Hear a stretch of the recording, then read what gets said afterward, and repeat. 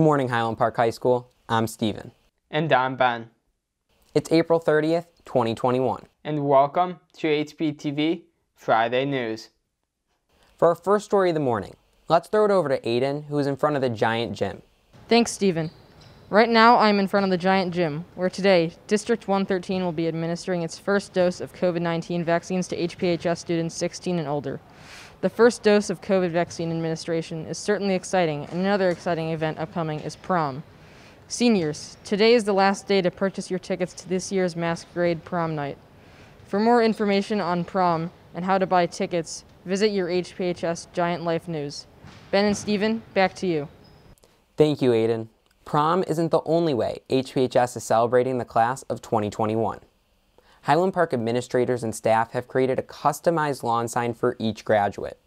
Seniors, please visit the H entrance sidewalk on Wednesday, May 5th to pick up your sign. HP Theater is seeking passionate and creative students for the production board of STUNTS. Applications for the production board are due this Monday, May 2nd. Contact Mr. Salaki with any questions and visit your HPHS Giant Life News for the application form.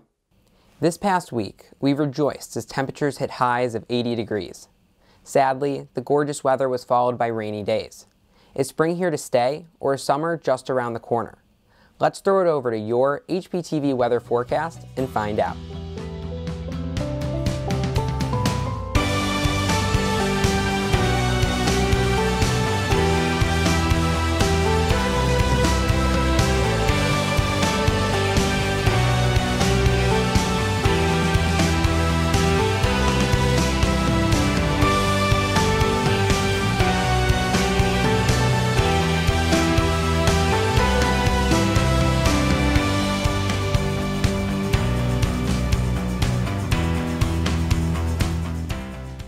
Juniors, your class counselor is preparing for your upcoming senior year. They have created a super cool and comfortable Class of 2022 t-shirt, and they're looking for your input. Please scan the QR code on your screen and fill out this short survey. Yearbook sales end tomorrow, May 1st.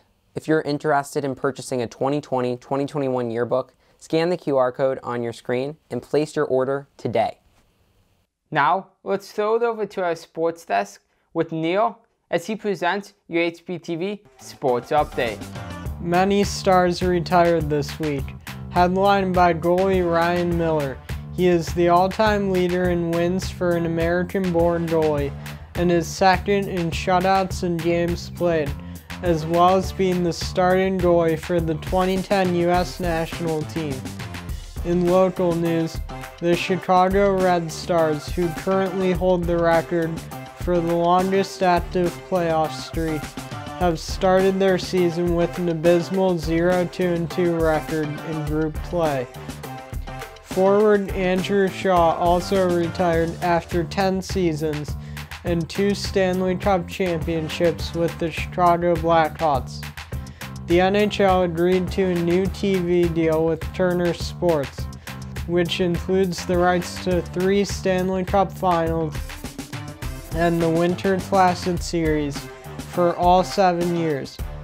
The NFL had 2 big trades this week, as quarterback Teddy Bridgewater was traded to the Broncos and offensive lineman Orlando Brown was traded to the Chiefs.